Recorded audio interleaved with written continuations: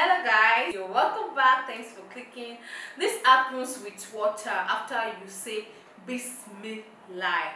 So let's check it out. Times are changing, and certainly not for the better.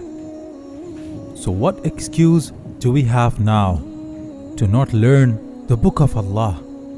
Our most popular book is back on Amazon, so you can learn all the stories from Quran in 30 days.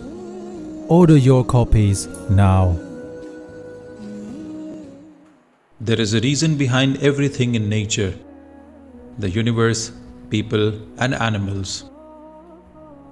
Allah made everything for a reason, and science is its ultimate witness. Scientists are confirming all of the Quran's words. They are uncovering proof of all the events mentioned in the Holy Quran.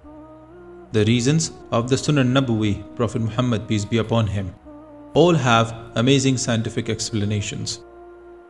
Brothers and sisters, what we have been told to do, whether it is praying, zakat or sadaqah and fasting, has a purpose. Not only because it is religious, but it goes well beyond religious practices. In our surroundings, even at the molecular level, all our energies are interconnected. We get back what we give in terms of energy. Recently, science has found something very surprising. They wanted to find out the effects of Quranic verses. As Muslims, say Bismillah or make du'as before drinking water and eating food. Scientists conducted a study to investigate the impact of reciting Quranic verses on water molecules. One of the great Japanese scientists, Dr. Masaru Emoto, conducted an experiment. First, he exposed water to the Quranic verses and then to the words Bismillah. The experiment is discussed in one of the books of Dr. Masaru Emoto. He also mentioned about his Muslim colleague who was there for the experiment.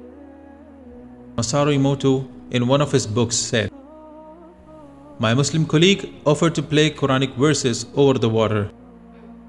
He bought a tape recorder and played some Quranic verses, and we got the most perfectly shaped crystals. Subhanallah."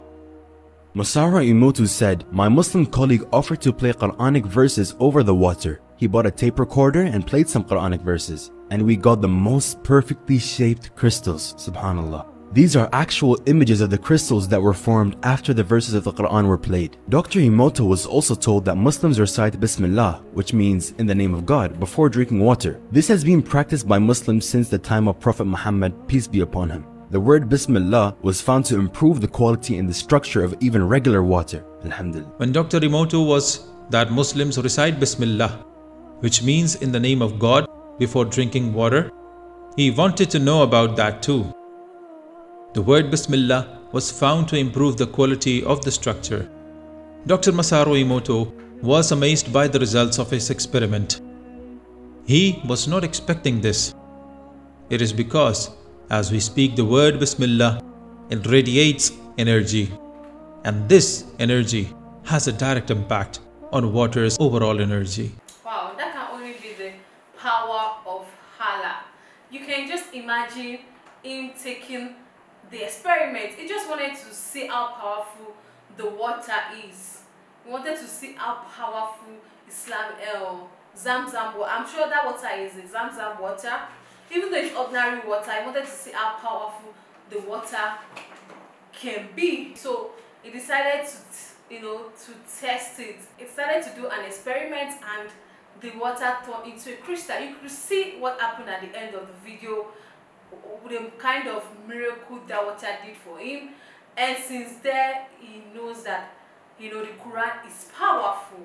He now got to understand that, wow, this can only be the mighty hand of God. This can only be God handwork. That's so beautiful to watch, guys. I really enjoyed watching.